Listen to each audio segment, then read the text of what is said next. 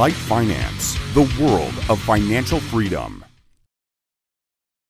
Hello, it's Monday, October 23rd, and of course it is time to start the market forecast for this week, in which we are going to focus this time on gold, which is XAU-USD in our platform.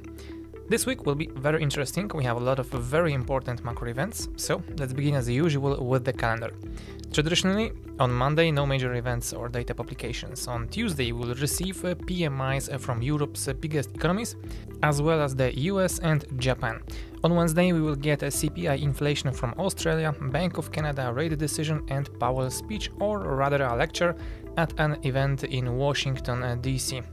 On Thursday, we will get the ECB rate decision, where we should not see any changes, and right after that, first publication of US GDP for the third quarter. So as you can see, this can arguably be the most important day of the week. I said arguably because on Friday we will get US PCE inflation. Okay, now let's discuss fundamentals. The stock market behaves as if the Middle East crisis hadn't escalated.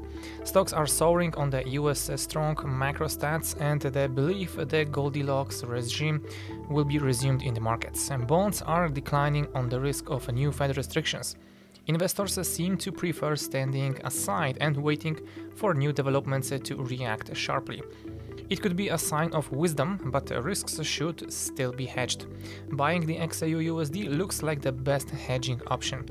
If the markets had started panicking over prospective large-scale military actions in the Middle East, bond yields could fall, and such a safe haven asset as the yen and the franc would consolidate, let alone the USD. However, the fear index, VIX, has hardly started moving, while stocks indexes feel good at the current levels. 10-year bonds yields are approaching the psychological level of 5%, and there's a misleading impression of overall calmness. It could be the calm before the storm, and further developments will lead to some tectonism in the market. But investors haven't seemed over-concerned about the situation in the Middle East so far. In fact, that's not true. Investors have been hedging the risk of further escalation by increasing gold shares in their portfolios. Thus, the 8% rally from October through levels isn't surprising. What's next? Everything will depend on Israel tactics. Three scenarios could play out. Israel fires missiles at Gaza, turning it into a kind of Tokyo or Dresden from 1945 and causing numerous civilian deaths.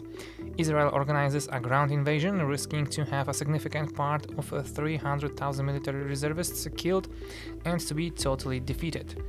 Israel surgically liquidates the Hamas leaders like in 1972 when Jerusalem liquidated some other terrorist organizations following the murder of Israeli Olympic athletes.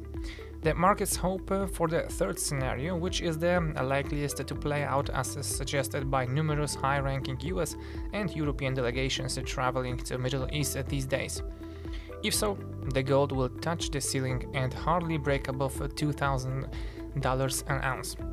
But if the mass bombing of Gaza or a ground invasion happens, the stock, commodity and currency markets will be raging, and the XAU-USD will have an opportunity to update its historical highs.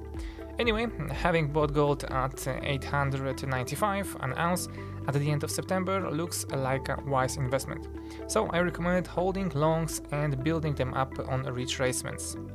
And that will be all for today. Thank you for watching, and till next week.